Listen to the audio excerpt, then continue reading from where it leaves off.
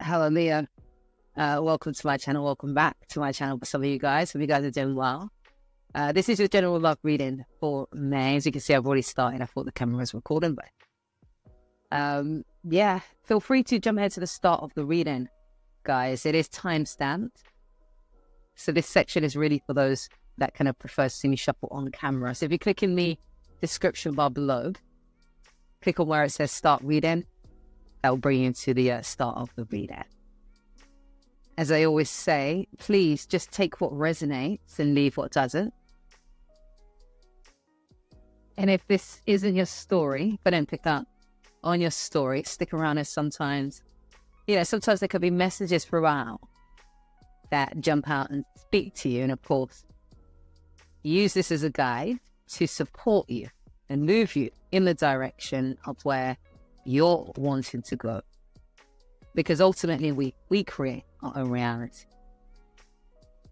So let me just take this in.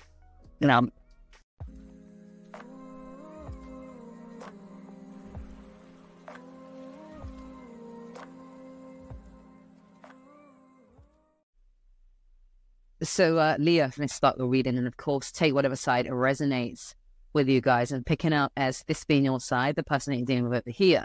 But you can always flip switch whatever side just kind of resonates the most. All right. Okay. So just touching on the past. So this seems to be definitely in the past and still kind of now, which we'll get into in a minute. There definitely seems to be this pull, this strong attraction, this strong pull that you had towards this person. Strong pull as well. And because of their character, I'm not sure whether it's their character or it's just something about them that causes them to be very controlling, a bit dominant, maybe a bit cold, elements of coldness when it comes to them. I feel like it's definitely controlling. This is a controlling type of person, or they have controlling tendencies, which is quite interesting because, it's like it's not good enough. There's this element of maybe them projecting that you're not good enough.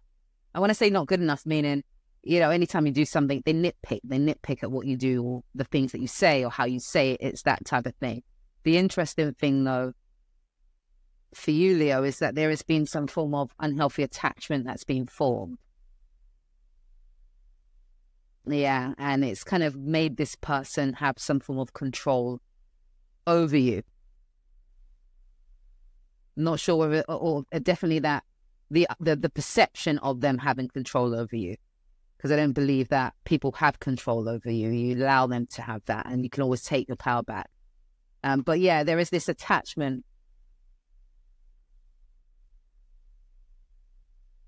So yeah, but with that, you still wanted to kind of move forward, move ahead with them. Again, this could be trauma bonding or some element of that.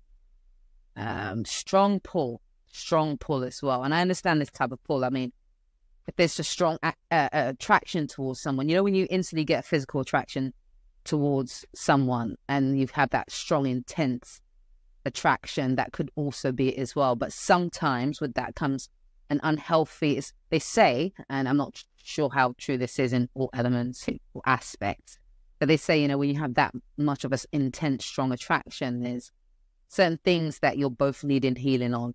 But maybe you might want to look into that if that applies. But yeah, strong attraction or drawn towards this person, which brings us to where we are at the moment. Seems like this person is like, yet again, they are, nitpicking, and they're standing on what it is that they believe in or saying or wanting you to get or wanting to get across to you. It's like, here we go again. It's not even so much you responding like that, but I'm responsive to this person. It's like, okay, here we go again. Because I get that feeling it's this constant, if it's not this, it's something else. If it's not that, it's something else. But what's interesting, though, Leo, is that this experience is causing these shifts. We've got the death card twice here, what you're thinking and how you're showing up. So this talks about big transformation. This talks about the death of something, and what comes after the death is a rebirth or the renewal of something else. So it represents this big transformation going from one place to the next. This experience with this person has sparked that for you.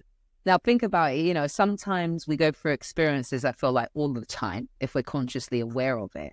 But our experiences mold us and shape us and give us the tools and help us learn things that we need to learn in order for us to evolve and grow as people. And I feel like it feels like it is in this spread for yourself, this experience. And I know it might not feel like it to you. And I know you might be thinking, you know, why do I have to go through, because I've been there. Trust me, why do I have to go through that in order for me to learn this? The truth of the matter is, and I know you might not want to hear this, but the truth of the matter is you wouldn't have learned it any other way. You wouldn't have learned it any other way. So you're definitely sparking this transformation, and you're aware of that. There's acknowledgement of that. Your challenge is actually turning this into something, or having that 10 of Pentacles. Is it with this person? Maybe, maybe not. Let's see what's going on with them. Because I feel like this coldness, this cold energy, this this controlling type of stance or expression, characteristic that they have, is coming from somewhere. They do have this the 9, which talks about them holding on. So regardless of, and I think for a lot of you, you think, oh, you know, this person has all the control. They decide when and where and how and what. But I don't think you realize how much control you have, because this person is holding on to, you know, they're doing everything in their power to hold on to this. And I don't think you're aware of that. Why would they want to hold on to something? To gain more control or to have more control? But I feel like it's deeper than that. We'll clarify. We've got the High Priestess. Huh. Yeah, for some of you, this could have started off really, really good. Usually that is the case, isn't it?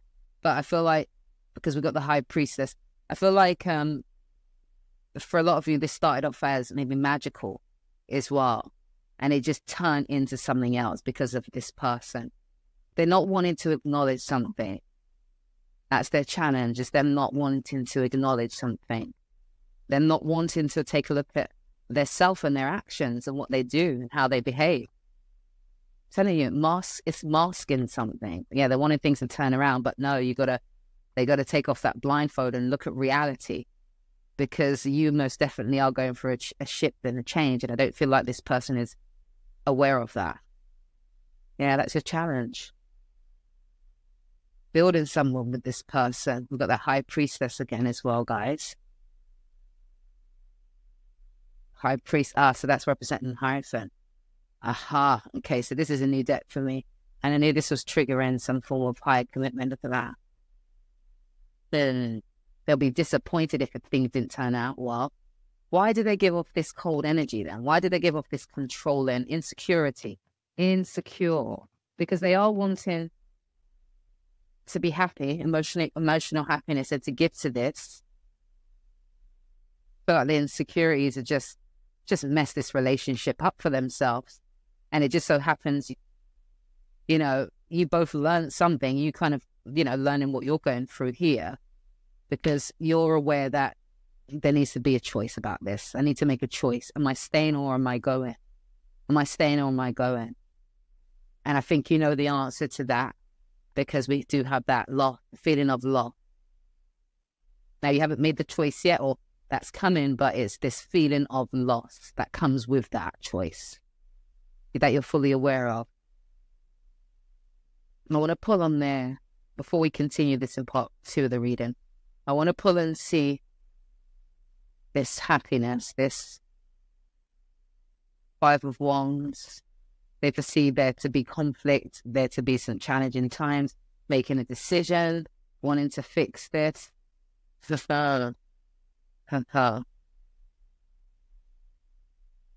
Yeah, so they could get a sense of what you're going through, and hence why they're holding, because we do have this wanting emotional happiness, foreseeing there to be drama or some form of conflict, making a decision to wanting to fix this or heal this, because we do have that 6 as well. So let's continue this in part 2 of the reading. It should be showing up on the screen as we speak, guys, so click on that, and I shall see you in a bit.